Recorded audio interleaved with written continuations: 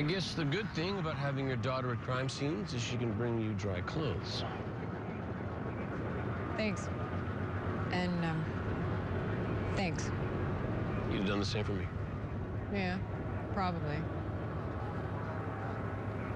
I'm just glad you found my gun. That whole sinking car thing, much cooler in movies than it is in real life. And for the record, I prefer watching spy thrillers to being in them. So, tell me, how can your victim look like Nelson Blakely when he supposedly died 10 years ago? Yeah. Yeah, weird, isn't it? Yeah, weird. Fake deaths, car in the water. Don't you think now's a good time to tell us what the hell's going on? I'm sorry, Javi. It's classified. I was Special Forces. I used to eat classified for breakfast, and yet Ryder Boy can know?